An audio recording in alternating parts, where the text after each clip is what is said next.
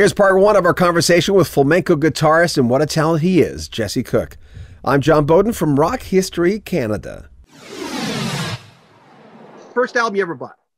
Oh my God. I think it might have been Queen. Do you remember which one? It would have been the one that had, no, it was one of those As Seen on TV records. Yeah. Oh, it was K-Tel? Yeah, one of those K-Tel funny, funky hits, that had Itsy Bitsy Teeny Weeny Yellow Polka Dot Bikini, those kind of songs. And I got it as a kid. I remember I saw it on TV and I was like, I want that record. But my parents had an amazing record collection. So it wasn't my only music education, but that's for sure. Listen, I got to start by asking you, who does your videos? My God. It's funny. Nobody reads the titles. I do that. I do it all. I write it. I perform it. I record it. I mix it. I master it. I shoot the video. I edit the video. I do the color grading. And I try to do it every week. It's crazy. I don't know how honestly, I think I'm going to lose my mind, but I love it. I love every part of it. Isn't it what do you use, by the way? What, camera-wise or no, what? Well, not camera-wise. I'll ask you in a second. I'm just kind of curious. What do you use I use Final Cut Pro in all my videos. What do you use? Yeah, I use Final Cut Pro too. I know the world has switched to Adobe Premiere. I don't know if your audience is completely like at this point. No, believe it or not, they love this stuff. They're always asking me. I mean, I have an SLR camera over there, but I do like here I'm on my MacBook, and they're always asking me what I'm using. What do you? Yeah, so I use a GH5, a Panasonic Lumix GH5. I cut it all on my laptop, on this laptop that I'm talking to you with. I use Final Cut Pro. I bought a drone when I went down to shoot the video in Colombia. Just before I got on the plane, I was like, I should get a drone, get some drone shots. So I bought a drone. So I'm down on the beach in this foreign country, that's famous for being dangerous, and I'm trying to learn how to fly a drone, in real and make a video at the same time. It was insane, but I love it. I have to say, to sort of take on a new art form this late in my life, I'm at 56, right, and you just don't think you think, yeah, I'm a musician. This is my skill. I'm never going to try something else, not professionally anyway. And to sort of be allowed to sort of dip my toe in the water of videos and then just do more and more and more to the point where now, I love it. I just can't wait. Each one, I can't wait to do the next one. Oh, the new tune. Say something. What do you mean you didn't look at yourself as a singer? Thank you. Over the years, obviously we had a big hit with a cover of the Crowded House song, Fall at Your Feet. And that became a big part of our show. But, touring for 20 years, you want to try something else. You're like, okay, let's try another song. And so, we did Cecilia. We did a few songs here and there. I mean, most of what I do is really instrumental music and world music fusion and all of that. But it's nice to sing. It's nice to kind of, actually belt out a tune, because we're humans at the end of the day. And people will always have a different feeling about a song and a lyric and all of that. And I guess last year I started trying on my own to sing Say Something. Initially I was doing it with harmonies with somebody else, and then eventually I just started doing it by myself on the stage, solo guitar. And I got to tell you, it scared the crap out of me. Like every night when, I can get up with that guitar, I don't feel a hint of anxiety, right? I know how to play this thing. But holy crap, for that singing, I'm just trying to keep my knees from shaking. And every night I would sing that song and be terrified. And then again, when this COVID thing, when I knew we were being locked down for another year, I thought, you know what, I'm going to record that song. And that sort of was one of those things that kind of got the ball rolling. I recorded the song and I thought, this is a nice treatment. It's just, me in my house, and I can do this kind of thing. And surprisingly, like, it just got released, but we've actually already got a few other songs kind of ready to go. I say we, it's the world. It's me in my house. So, COVID, what can you do? You're socially distanced. You can't actually work with anybody. So it's good to know how to do it all yourself, I guess. Well, that delivery too of that song works really well with sort of an understated, relaxed sort of a guttural, just honest feel to it. There's that thing about, how you felt when you first heard it. We all do. Yeah. It's a beautiful song. It's heart-wrenching. I mean, the original song, I think we've all been there, right? Where you love somebody, but this is not working for whatever reason, and you just got to let them go. And sometimes they don't want you to let them go. Sometimes you don't want to let them go. Sometimes, it can be incredibly complicated, and it often is all of the above. But you know, you hear that and you just like, I think I had to pull over to the side of the road the first time I heard it. It's just like, oh my God, that's such a sad song. And then in terms of me singing it, it's funny because I kept working on my singing, and I actually took some vocal lessons and tried to develop my voice. And then I was listening to the radio, and I was listening to, what was that singer that she kind of whispers into the microphone? My brain is completely blanking, of course. But yeah, she's singing so incredibly softly. And I sort of thought, well, if a great singer can just whisper into a microphone there, she's not singing from her diaphragm and resonating the nasal cavities and all that business. She's just, she's kind of digging in and trying to find the kind of emotional honesty of the song. And I sort of thought, well, that I could do. I may not be able to make those notes soar, but I could sing from the heart, and I gave it my best, and that was it. By the way, good video. Again, when Eric sent me this, I immediately got back to him because I don't need to get back. I said, God, I want to talk to Jesse. This is amazing. Yeah. I said I did it all myself. I have to be clear. My wife filmed a lot of that.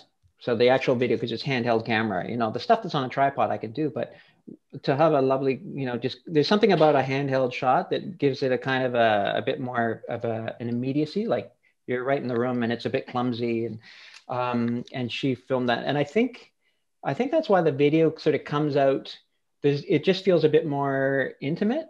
I think normally when I'm shooting, because she knows me, right? I know her. I'm not feeling like, oh, here's a camera person, I better act all official, So I think it was a little bit more of a personal video. And also I think my daughter helped a little bit on that. Again, when you're in COVID, your son's editing, my family, you turn it into the old cottage industry, put the family to work. I mean, I don't know. Let me ask you this. Did you do normal school? Did your career interrupt your schooling? Did you go to grade 12, or you were in Ontario at 13, or did you have 13? Yeah, in Ontario, we went to grade 13. Yeah, I did normal school. In fact, I was very serious about the guitar till I was 13. And Ellie wanted me doing guitar competitions and practicing nonstop. And I remember when Narciso Yepes, the great classical guitarist, came to Toronto, Ellie brought me backstage to meet him, and he was like, in French, he says to him, "This is my greatest student," and I'm going, oh God, like too much pressure. I don't, you know what I mean? Like I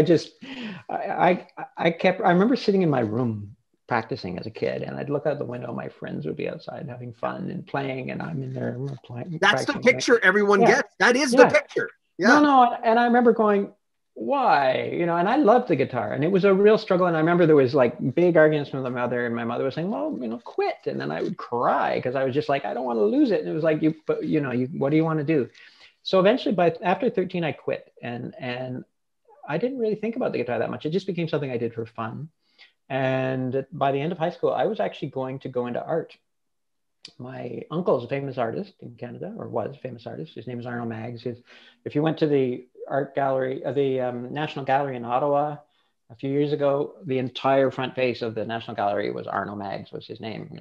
He was really sort of a wonderful photographer and an artist, and somebody who really inspired me as a kid, just to sort of see his work ethic. And, I lived with him a few times. When my mom would go away, I'd stay with him, and, kind of just to be in an artist space. And, oh my God. Yeah. Absorbing that. It was like, I feel this is how life should be. Right. My mom got up every morning and went to work and had a job and a pension, and, she's working at the CBC, which is a great artistic job, but it was more of a kind of a real job. Whereas my uncle, just sat there creating, and I was like, that's what I want to do. Right. So anyway, so I thought I was going to go into art. By the end of grade 13, I applied to Parsons School of Design in New York. And luckily my girlfriend in grade 13, she said, Jess, your guitar playing is really good, and your art, you may want to reconsider this, right? And I took her seriously. I took a year off after high school, and I studied at the conservatory. I studied piano. I studied jazz guitar, and I decided, this is what I'm gonna do. And I got. You actually quit, Jesse? Did you actually quit for a while? Did you? Yeah, I quit lessons for a while. Okay. I kind of dabble, and then there was when I was, I think, 17 or 18, I built a studio in my mother's basement, right? It was always a passion. It was always something I did, but I was doing it for fun. I didn't think of it as how I'd make a living. So, you know, it was something music was always part of what I was doing, but it wasn't, it's very different from practicing 10 hours a day, which is what the next step was. Once I took that year off, I had a piano teacher who said, every year, maybe there's one concert pianist born every year. And, you know, he's got to have the talent. He's got to have the right teachers so that he starts really young and they're teaching him properly, not giving him bad habits. He's got to work his whole childhood. And then at some point in his life, he's got to practice 10 hours a day for at least 2 years. And then maybe he's got a chance, right? And I took that really seriously. So I was like, I'm going to do that. I'm going to practice 10 hours a day. And in fact, I did it for more than 2 years because I wasn't sure that I was practicing right. So I thought, I'll just do a little extra just to be sure. And, you know, I did a year at York, and I remember practicing the whole time. That's all I did. I wake up, practice, you know, go to school, come home, practice, eat, go to bed, get up, do it again, over and over and over. And then I went to Berkeley for several years, and same thing, just you know, had no social life. It was just music. And then, you know, and then the weird thing was when I was done at Berkeley, I got offered an amazing composing job. And it was that thing, as I was getting ready to leave Berkeley, again, I chickened out. I kind of was like, oh, you know, no one's ever going to want me on a stage. Do you know what I mean? I'll be behind the scenes. I'll be a composer and a producer and have a kind of a real job in the music industry. And that's what I did through my 20s. And I enjoyed it. And it certainly gave me a huge number of skills that I probably wouldn't have got if I was just a performer. You know what I mean? Like learning the craft of producing and engineering and all of these other skills, and arranging and also musical directing, like, you know, being sort of given a whole cast of a theater company or being told, okay, turn them into a choir or a band or whatever, right? Those are good skills. So by the time the Narada deal came and I actually had to get on stage, I'd actually had a lot of experience at talking to people and, you know, leading workshops and doing that sort of thing. So I wasn't sort of terrified and just a guitar player or anything. So there were all of that stuff really helped out. I wouldn't do it any other way. We'll have more from Jesse Cook coming up next week. Make sure you comment on our videos, subscribe to our channel, and share our videos. I'm John Beaudin from Rock History Canada.